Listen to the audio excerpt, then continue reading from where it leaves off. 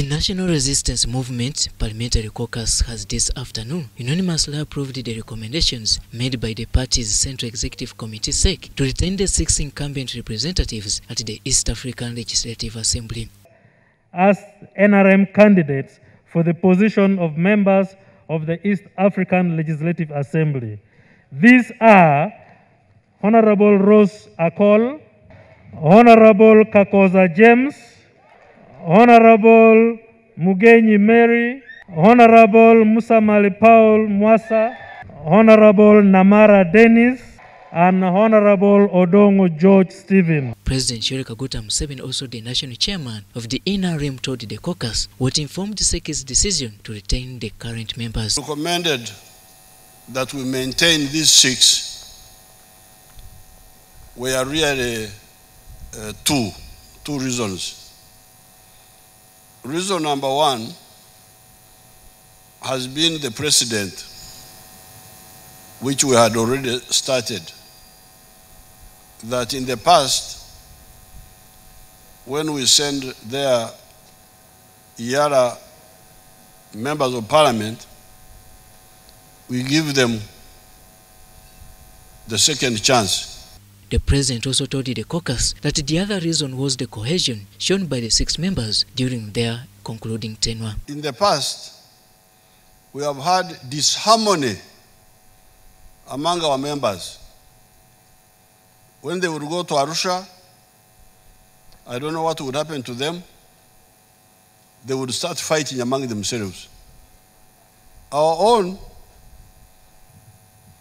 now this group have behaved differently.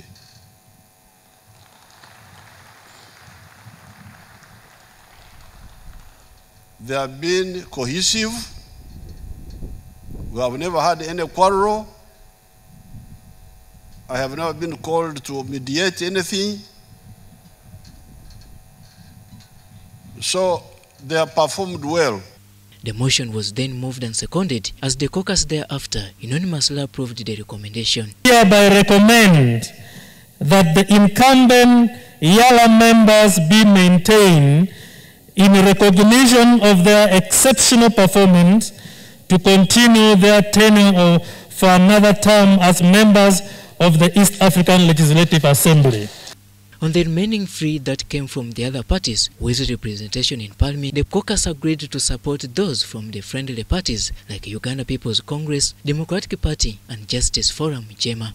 The NRM Secretary General Hon. Richard Todong said that SEC received 130 applicants for the other slots, and thereafter some time, 64 decided to withdraw.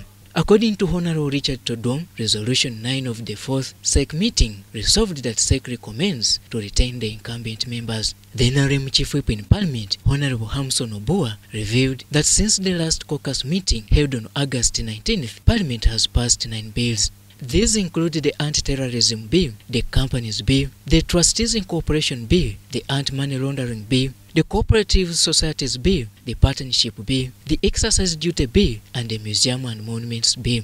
Honorable Obua rallied the members of the caucus to support the party candidates when they are presented to Parliament. Let me start by thanking my honorable colleagues for responding positively and attending this caucus meeting in big numbers. Honorable members, I thank you for responding.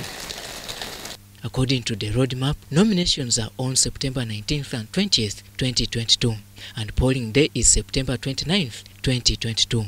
Members are hereby reminded to commit themselves and ensure that the decision of the caucus is upheld as they move towards the voting day. The Chief Whip also thanked President Museveni and SEC for the wise guidance given to the party. The 6 incumbent representatives all thanked the President, SEC and caucus for supporting their candidature. They requested the MPs to vote for them come the polling day in Parliament. At the same meeting, His Excellency President Museveni assured the MPs that the European Union resolution that Total Energies stops the oil pipeline project won't happen because the government of Uganda has a well-detailed agreement and contract with them. The meeting held at Kololo Independence Grounds was attended by, among others, the Vice President of Uganda, retired Major Jessica Alupo, and the First Lady and Minister of Education and Sports, Honorable Janet Museveni. Robert Onyango, UBC News.